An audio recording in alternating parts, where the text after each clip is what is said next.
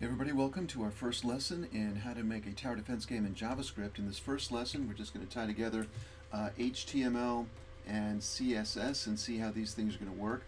The vast majority of these lessons are going to be about JavaScript, but just to get things started, we need to have a little bit of HTML. If you don't know HTML, then I suggest you go back and learn a little bit. There's a ton of videos on the internet. But in the case that you don't want to learn it, there is a form of JavaScript that allows you to bypass that whole step. If you look online for p5.js, it's a library, a JavaScript library that allows you to jump right into JavaScript without knowing any HTML or CSS. There are some wonderful videos by a guy named Daniel Schiffman. He's got a couple of books out. I highly recommend them to you. One is called The Nature of Code, and he has videos on the internet, just hundreds and hundreds. I think his website is called Coding Train. Highly recommend him to you. We're not using p5.js for this particular project. We're going to go ahead and do everything from scratch, and so we're going to start with some HTML. And for this entire project, this is all the HTML we're going to use. And so you can see the key thing we're going to be doing in our HTML is linking our CSS and to start off with just one JavaScript file. By the end of the project, we'll have multiple JavaScript files linked in the head, and the only tag that I have in HTML is the canvas tag. We could have even done that in JavaScript, but this is our start, and this is where we'll go ahead and begin our project.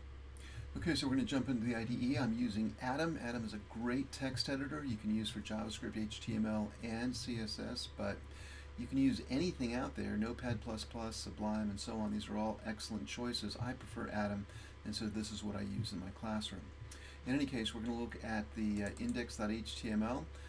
I'm going to go ahead and make sure that I have my JavaScript file connected. So I've got a guy called game.js, and so in my script tag right here, I'm going to change this to game, and so that will link my JavaScript file to my HTML. The other thing is I changed the title to Tower Game, and so that's good. I've got a CSS file called my styles.css, and notice I have that linked right here. And so this is how you link a CSS file, and this is how I link my JavaScript files. By the end of the game, I'm only going to have one CSS, but I'll probably have a dozen or so JS files, and I'm just going to, if I want to link another one, let's say I take this guy, I'm just going to copy him. Later on, I have another file called, I don't know, let's call him player. I can say, I can put all my player code in a file called player.js, and then I just link it to my HTML this way. So here is my CSS, and you can see there's only two lines. It's one rule. It pertains to the body only. So this is my selector, and then I have these declarations where I have an element, and then I have a styling rule. In this case, I'm setting the color. This is a hexadecimal value for the color of the background, and I'm setting the margin to 0. Any other styles I'm going to add in the game, I'm going to do it right through the JavaScript. And so this is all we're going to see for the entire project through CSS. Okay, and so at this point, let's take a look and see what we have so far. There's not much going on in the JavaScript file at this point, but I've got my index and my HTML. All I've done is I've created a background color. So if I click on this, I open up and I see I have that background color green. I have my tower game up here, and I'm ready to start coding.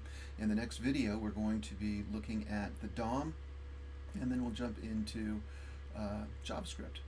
So that's it for now. Bye-bye.